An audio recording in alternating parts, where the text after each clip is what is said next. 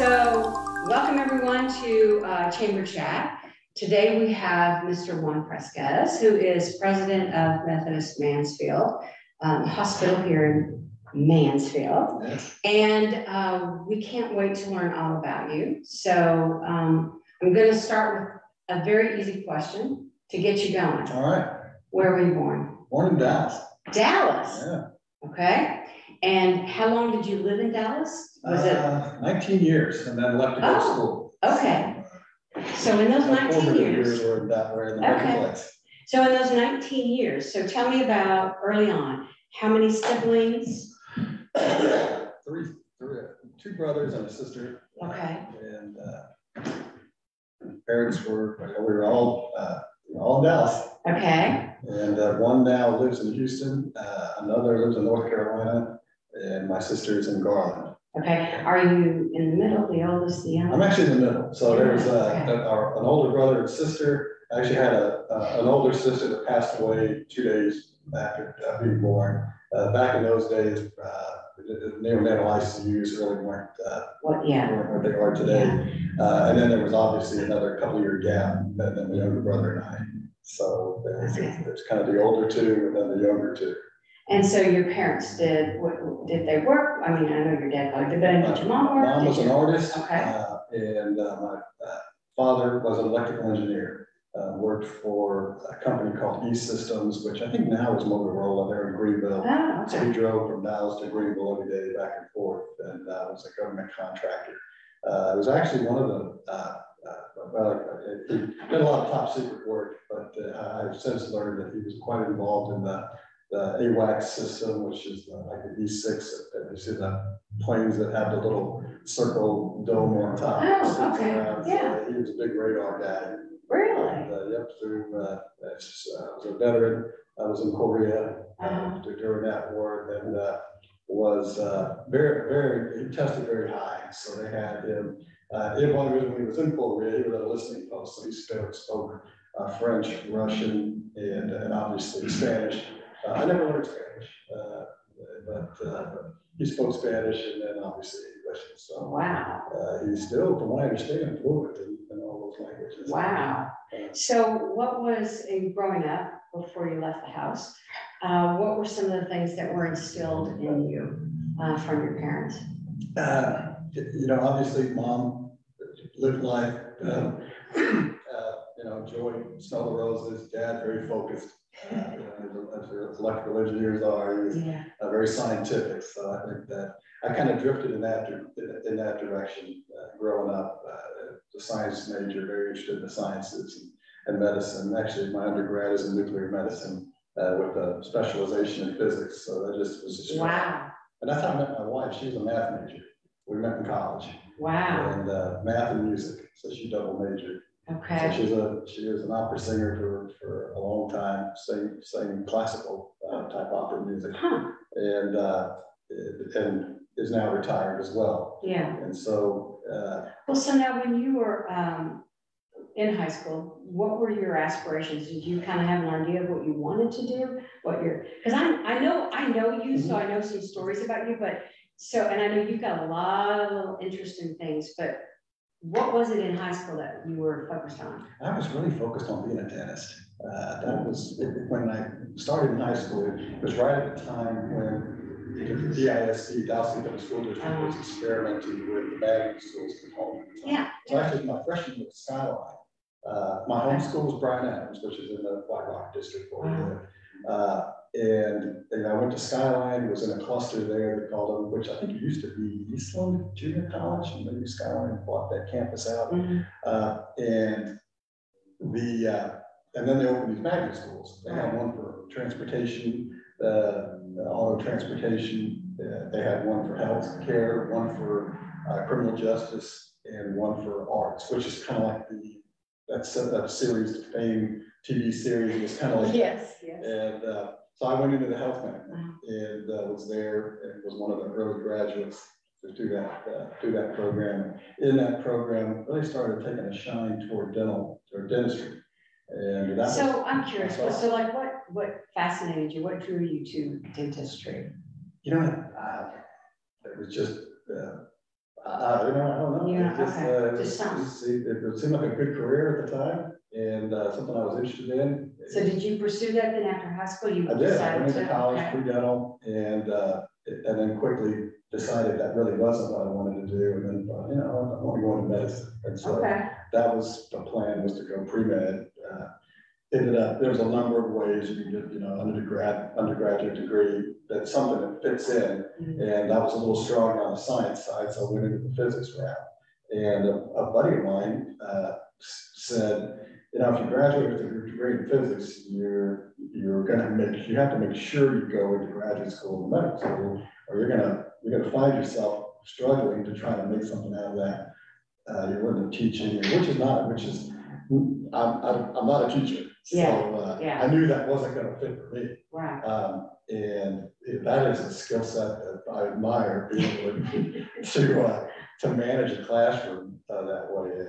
My daughter's a teacher here in Mansfield, actually. Yeah. And I hear stories about how she manages kids, and I just like, wow, that's impressive. I couldn't do that. I decided to pivot my major to go into nuclear medicine, which gave me an opportunity to work and earn an income. It's similar to like a radiology type degree, but a little more specialized, where you're working with radioisotopes and radiopharmaceuticals. And once I started doing that, I quickly met a hospital administrator. We had lunch together, just out of the blue. And he came to sit at my table, and I thought, I want this guy's job.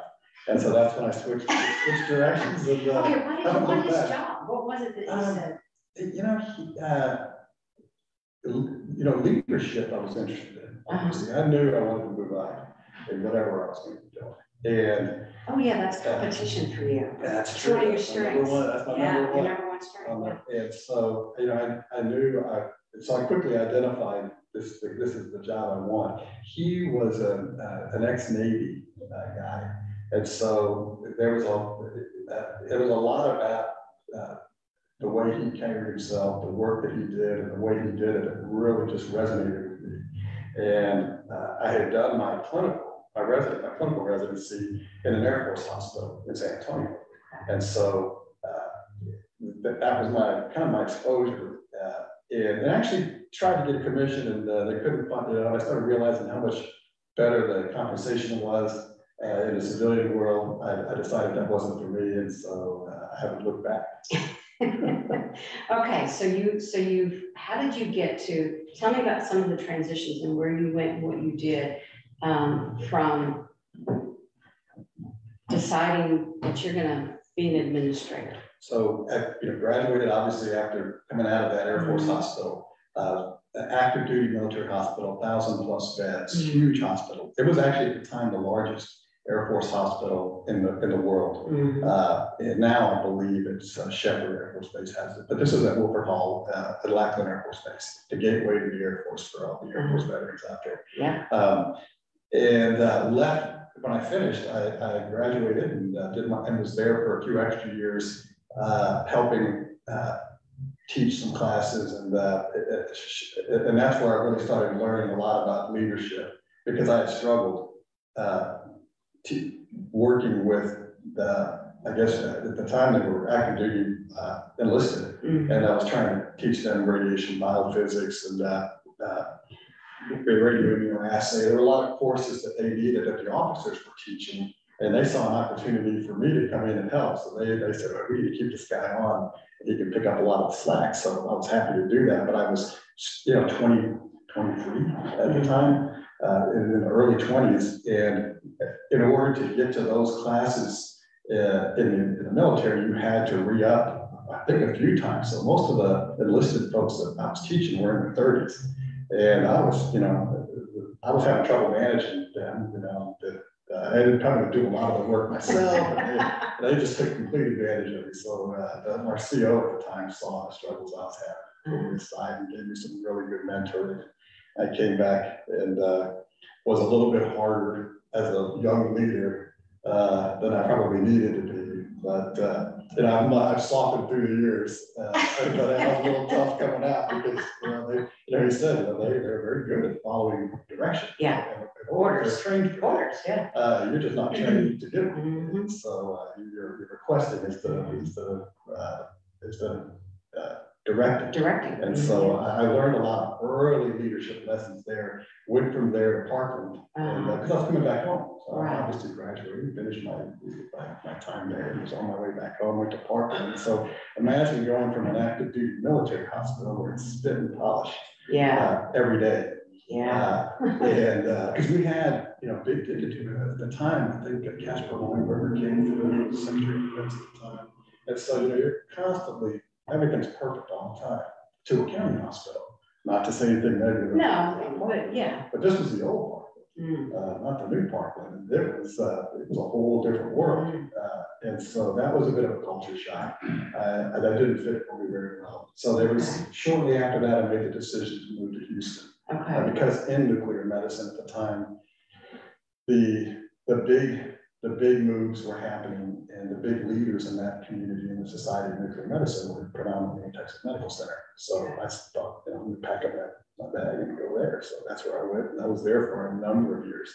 Started with I was with Columbia Healthcare, which is now HCA. Yes. And then transitioned to Tenet Healthcare. And I was with them for 29 and a half years in Columbia. Wow, years prior to that. So I spent a lot of time in now, did you move around, or were you constantly there in Houston? There were 5 hospitals in Houston. That were Tenet hospitals. And so I moved, I had 3 hospitals that were Tenet hospitals, and then a few that were Columbia hospitals. So between the two, I moved around probably to 5 different hospitals over a period of 25-ish years. Yeah. And so it was easy for my family because we weren't having to move around a lot. And once I established myself in the Tenet hierarchy, they identified the skill sets that I had, and I was able to come in, recognize problems, and fix things quickly. And usually it was a bit invasive when I was doing that. And so when they needed to make change, and they needed someone to kind of come in and plow the field for the next person that was going to be, for the one that would be staying, they needed somebody a little bit more invasive to come in and get things done. Yeah. Sometimes you're like a bulldozer. Yeah. And so you're not there to make friends. You're not. You've got, there's some folks that need to change. There's others, processes that need to change. There's culture that needs to flip. Yeah. And it's a transformation. So let me ask you how you go about that, because that's interesting. That's to have that as your, skill set of what you do, to go in and make changes like that. What's the number one thing that you have to probably understand to be able to do? You definitely have to have a vision. You have to be able to identify the problems. Okay. Or the opportunities, I prefer to call it. You have to have those opportunities, what's working, what's not working, and then communicate your vision in a way that energizes and inspires the team that is staying. And part of that sometimes means you're having to address some survivor guilt, because there's some that aren't going to stay. Right. And so you have to, that's usually the first order of business. Just to clean it. Is to kind of get the situation right-sized. And then have that communication to kind of address the survivor guilt, I guess is a good way of saying it. And then beginning that inspirational communication to explain the vision, get everyone energized and excited about where we're going, and then empowering them to get there. And so that is a really important key to kind of developing that culture, and creates the performance that then cascades. So whether the opportunity is a quality need, you've got, let's say, quality issues you need to fix, or financial issues, or maybe even morale issues, whether that morale is for the employees or for the medical staff or for the patients, that most importantly for the patients, and then kind of re-establishing the hospital's relationship with the community. All important things. I have to say, it was fantastic coming to Mansfield, because there was a great relationship with the community, the employees. all fantastic. The leaders, it was very refreshing because what happened in my career is, I get all these things done, and then right when things are starting to get nice and fun, I go somewhere else, and so then we start all over again. Yeah. So that's challenging, but there's fulfillment, and that's an important part of that transformational leadership style. So you're inspiring people, but you want to give them that feeling of fulfillment when they accomplish the task and got it done. And then they're excited, and it truly is transformative. So now, how did you get to Mansfield?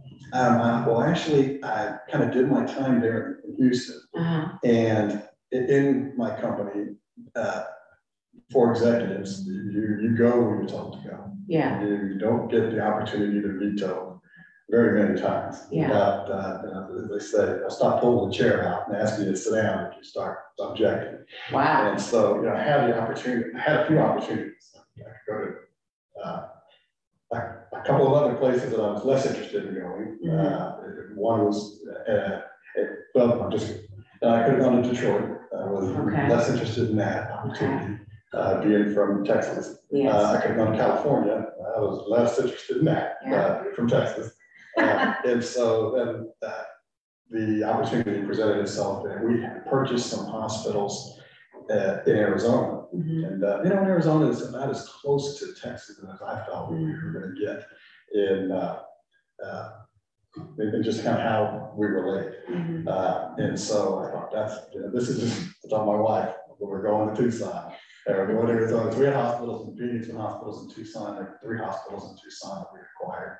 And I was the senior executive that had been with the company the longest, kind of helping integrate these hospitals. And so there was a team that had stayed on from the prior owners, that it was a joint venture. And so they wanted to keep some of their leaders, but in essence, I needed to come and systemize them into the new system. So that was my role. And so I had a 3-year contract, and I couldn't wait to get back. So to get to the Mansfield, what was happening while I was there, the company I was with was divesting hospitals in the cities I wanted to be in. And so they sold all the hospitals in Houston. They had sold their hospitals in the Metroplex in Dallas and Fort Worth. And so I thought, well, it looks like I'm going to have to maybe make a change. So I put my name out there with that. There's a lot of executive recruiters. Sure. You work constantly getting phone calls. If you're good at your job, you get calls twice a week, sometimes regular. It's like stockbrokers. They're calling all the time as well. I want the manager for your funding. And so I put my name out there, and then I heard about an opportunity here in Mansfield. They asked, "Do you know where Mansfield is?" I said, "Absolutely. I grew up in the Metroplex." Is there a hospital there? There's something there. I had left 2 years prior. Yeah. So I thought, there was nothing out here. I knew Mansfield, but there wasn't much out there. Yeah. And so they said, "Oh yeah, it's a bustling community. It's really on the move." And so I said, "Well, I would be interested." And so I flew down here, and I immediately fell in love with the hospital, the community. It was, I wasn't prepared for the hold that the city was going to have on me. And this was at the interview. Yeah. And so I knew, I don't care who's in front of me, I said, I'm going to win this deal. So, the competition came out. Gosh, I talked to some of the folks that interviewed with me, and there were some community members as well that were part of my interview panel. And that was wise on Methodist part. They had, their peer interviews were interviewed by the other CEOs. There were direct reports that were going to report to me that interviewed me. And obviously my boss is at corporate, and then there was a panel of community members, and so knowing your audience, you're trying to obviously the ones that are going to report to me are nervous about a new person coming in. How am I going to manage them? Are they going to get to keep their jobs? And of course I'm trying to manage that interview, but the community interview was probably the most enjoyable. I really enjoyed hearing because I was asked a lot of questions. And I was hearing about the community, and I remember saying, when I left the Metroplex 40 years prior, Plano was kind of where Mansfield is now. And if we look at kind of what's developed in Plano, Frisco, kind of north of Dallas, north Metroplex, I see the same trajectory now happening in the South. And so I thought, I want to be part of that. And I remember telling my wife, this is it. So our last hospital. After this, we're going to build our forever home. This is it. And so that really has energized me more to be so much more focused on. As a hospital administrator, and I think as any business owner, you're focused on more than just your business, but the things that will affect your business. And so you have to not, and depending on the executive or the leader, how broad your focus gets. For those that really ascend into the higher levels of leadership, you're thinking even global things that are going on, global economy, global impact, what's going to impact us. And COVID, we were way ahead of the curve from the pandemic in Mansfield. I mean, we were already preparing in November, December. We had shipped in extra ventilators. I knew this was coming, and so we had stockpiles. We were ready to go, which ended up benefiting the health system because we were so stockpiled that when the thing hit in March, and supplies were difficult to get. They took a lot of our stock and redistributed it to the other system hospitals, which really wasn't good for me, but at least we were ahead of the other systems. So I think that depending on where you kind of how broad your vision is, I truly believe that my role is less focused on hospital operations, which I can do and I've done for many, many years.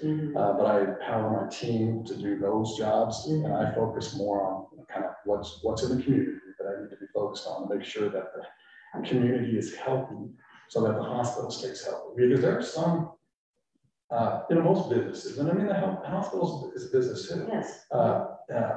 And just like the school district is a business, and there are businesses that can decide to pack up and move if things change in a community that maybe aren't favorable, and then there are those that can't.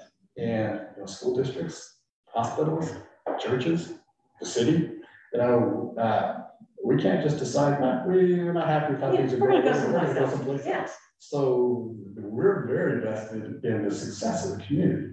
And so, coupling that with I want to retire here really has kept me focused on what's around the corner, what's over the horizon. What do I need to be focusing on that isn't today, but tomorrow. And so that leads me to this next question, because now was it this year that you are now on MEDC board? Okay, so, and I know that you've been involved in economic development in Houston. So tell me about that. Well, obviously, having an interest in the welfare of the community and the city, that's a good place to be, and having experience. I was sliding my name out there to the right folks, hoping that I would get a bite, and then they'd say, "Yeah, come on, let's sit down and talk about it." So that helped. That certainly helped. Having some experience in Houston, yes, lots of successes. I was on the north side of Houston and was focused in that area because that's where my last hospital was. And it was right in an area where we were recruiting Exxon. They were consolidating their headquarters from Fairfax, Virginia to Houston. And there was a plot of land that we really were trying to get them focused on. And so a group of us that, and we all kind of had different focuses, met with the Exxon executive leadership, and we're pitching just like every other city. It's like going for the Olympics. And you've got your team members there, and you've got your strategies, and we're all kind of thinking. We met with TxDOT ahead of time to try to address roads and improvements, and you have familiarity with tax increment reinvestment zones and PIDs and all the things that you can try to offer. But the big thing for us was being able to work with TxDOT. There was a loop that they were planning for the city, and Houston has a number of loops. And there's kind of a 410 loop inside the city, and then a loop 6 that kind of goes around, and then there was this other loop that was I think now was tollway at 90, Highway 90, that loops around. And the focus, that there were not plans to do that section where we had identified for Exxon until, I mean, they probably would have started working on it now. And this was back in 2008, 2009, and right when the economy was just falling apart, 2008 when everything blew up. And those of us that lived through it, again, those executives that are kind of paying attention or trying to position their businesses so that, if you read the tea leaves, you see what's coming and you start pivoting, try to pivot in advance. And so it was this, similarly, there's ways to help your community in the big ways. We could have gotten, we were successful in getting Exxon to come, which added another, for the health system, another 20,000+ lives, what I would call insured, covered lives in the community. So it's an immediate boost. I learned that they actually had their own medical complex, so they had their own primary care physicians and everything else. So I mean, that kind of diffused us a little bit. I had a big plan about that, and I was kind of like, okay, well, they got their own docs and everything else. That's great, but they're going to need a hospital, so we were able to kind of work that piece. But I think what was the deal, what made the deal really happen was being able to get TxDOT to agree to move that section up on the timeline and then give them a lot of state allowances that we worked with the state. So we had some local things we were able to do to abate taxes and some other things. And so that was, really probably the biggest thing that we were able to do. Then there were other things. We did some livable center grants, city grants, and we're able to do a lot of things with parks. So do you have like a philosophy or how you look at economic development? I mean, it's really, again, it depends on what the need is. In Houston at the time and in that area, we were really trying to revitalize the area we were in. And so some cities were, that's necessary. You need revitalization. And so that was the focus there so we were in many cases, doing demolition to try to create more attractive pad sites for businesses to come in, because everyone wants their taxes lowered, their property taxes decreased. And there's a lot of ways to do that, but one of the easiest ways is to have more retail sales occurring in that community. So sales tax, revenues coming in from the sales tax without that sales tax going up, but it just adds more to the city's coffers, and then it gives you the opportunity to bring those taxes down. So we were focused in economic development on trying to revitalize and kind of make that happen. And so it meant, okay, we can tear down some of these old dilapidated buildings, we're buying up properties where we could. It made sense that we knew we could kind of clean up and resell. At the same time, we're in some of the areas, old buildings were becoming dens of bad things were happening. And so, it gave us an opportunity to kind of address a couple of problems at the same time. And so, that coupled with some of these livable center grants we were able to get to try to, create better walkways and parks and foliage, really help beautify and then create an environment that's a little bit easier to sell. So it was it was different there than let's say in Mansfield. Mansfield, again, after spending 30+ years going into hospitals that needed help and trying to fix demographics or whatever, this has been the utopia of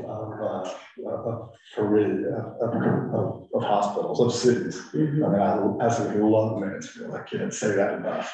And I'm happy to be back home. In the Metroplex. Well, it's changed a lot in 40 years.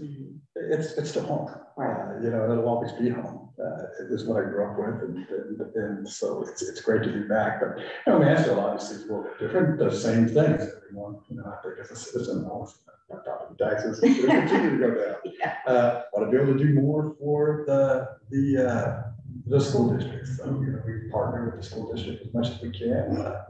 Really excited to see them be able to get the paint swap done. And so there are things that are going to help the district and by helping the schools be stronger, because it's those things that help the city, the citizens or people who want to come here, security, schools, healthcare, worship, and safety, and all these things that really count or that they're looking for. And surprisingly, companies are looking for that too. When they come, it's not all economic and what can you give us to incentivize us, because everybody's doing that. Right. There's their employees, they have to know that they can get work. Okay, here's a question for you, Mr. Competition. All right. So if we're competing with, all these other, because right now Dallas-Fort Worth is a big attractor anyway. We got people coming no matter what, right? And businesses are coming. And as businesses start looking at DFW, how do you pull them? How do you compete with?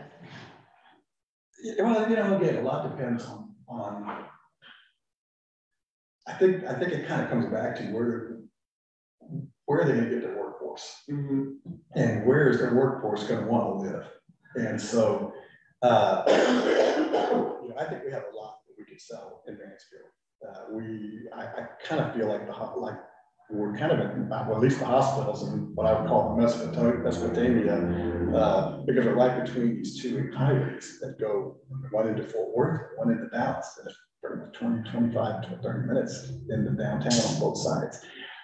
That's a big selling point for residents and for businesses to be able to say, your workforce can come here. They're not fighting if they can live here, and they have access. They have access to major sports. They have access to attractions. They have access to a lot of things that we don't have yet. But I want to make sure we get all that here, and because there was a slogan that they had when I was in Houston that the chamber actually had called "Buy Nearby," and they really incentivized, tried to help citizens stay and buy in the community. And so, we have some work to do. I think a lot of the things that we're looking at in MEDC are focused on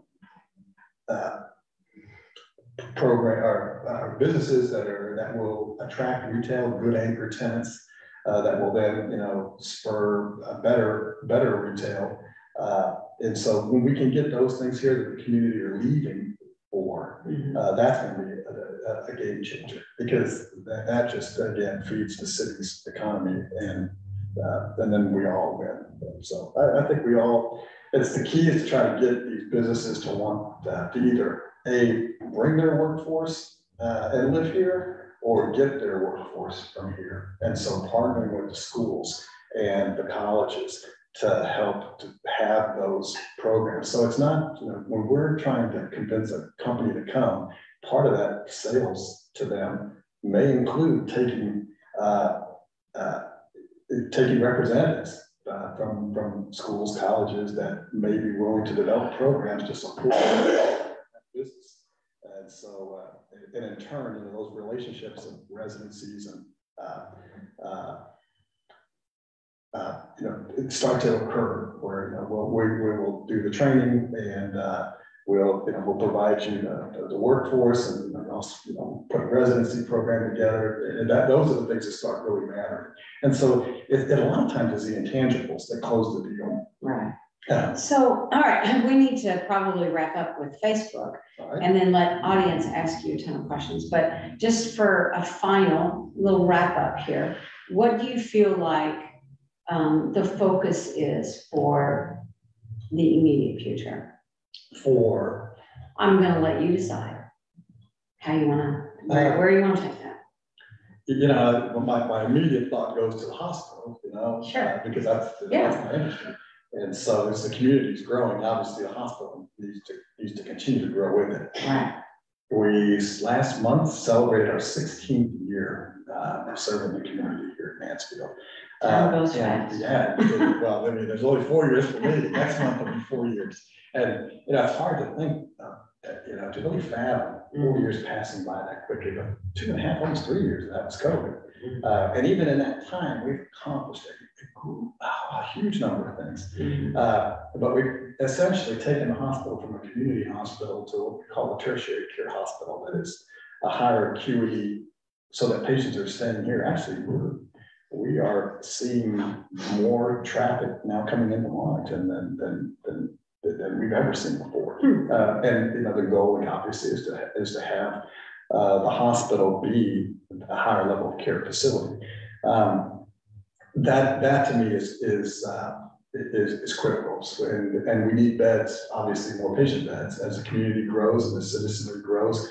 The hospital has to grow, so we're expanding. Next month or the month in March, we'll be building out our shell floor in our second tower to add another 32 beds, and then we have plans for a third tower, which will get us just under 500 beds. And so that's going to be a game changer. Once we have that in place, then there'll be no stopping. You know, the goal for us is to have a level 1 trauma center on the south side of the Metroplex, serving the community, the rural community around us, Annis, Alvarado, Midlothian, Waxahachie, and just kind of continuing in that direction.